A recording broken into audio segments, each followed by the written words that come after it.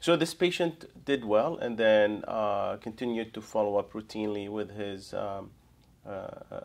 oncologist and surgeon at routine follow-ups with scans and blood tests, and including CEA levels, and continued to feel well, except he kept on complaining of some fatigue and diarrhea. Now, come April 2015, the patient shows up to his medical oncologist office, gets through a routine evaluation. His CEA was starting to get elevated, so that certainly got the oncologist concerned. So the oncologist sends the patient to get first a scan, which showed suspicious lesions in the liver, and then that was followed by a PET, a CT scan, which suggested essentially that there was indeed disease recurrence with PET avid lesions in the liver, in multiple lobes of the liver, multiple small lesions. Thankfully, there was no cancer anywhere else, so the liver was the only area that lit up on the PET scan, suggesting that this is now metastatic recurrent disease. The oncologist, along with the surgeon, decided that a biopsy that would confirm that this is indeed cancer originating from the colon coming back in the liver, and so a biopsy was performed, which essentially confirmed that this is adenocarcinoma consistent with colon primary, confirming that his cancer is indeed back in the liver.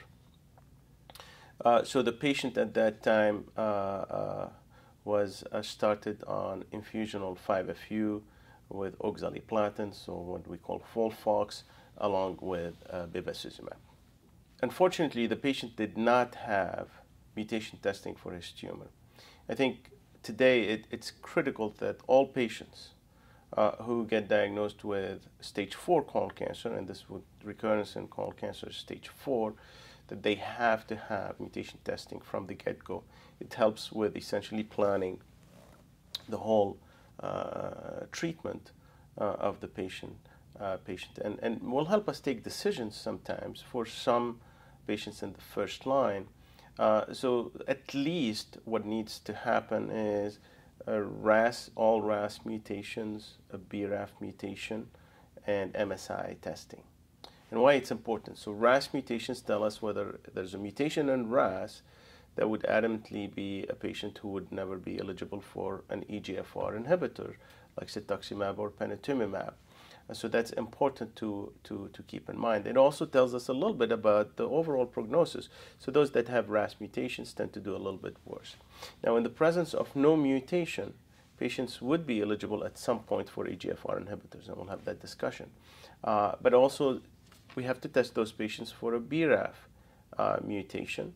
And BRAF is also prognostic, but also could alter how we treat those patients. So, for example, if the patient had a RAS wild-type BRAF mutated tumor, then rather than treating those patients with a FOLFOX bevacizumab regimen, this is where we have data that would suggest that FOLFOXIRI plus bevacizumab, this is young patients, so a more aggressive triplet regimen plus bevacizumab is likely to make a bigger difference than FOLFOX plus bevacizumab.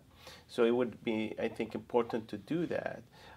Now comes the MSI testing. Now it's mandatory, I think, and it's now in the NCCN guidelines and other guidelines. In our institution, we do it across the board for all stages from 1 to 4 MSI testing.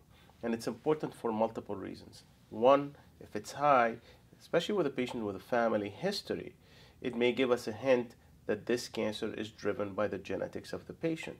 And that has implications not just for the patient, but also for the family of the patient, earlier screenings, etc. So I think it's important to do at least those tests. Now, there is an argument also in some, especially large institutions like ours, that we should do a more expanded testing beyond just RAS, RAF, and MSI. Look at HER2, look at FGFR, look at a number of different targets. That's because in institutions like ours, we also have a menu of different trials that have different target therapies.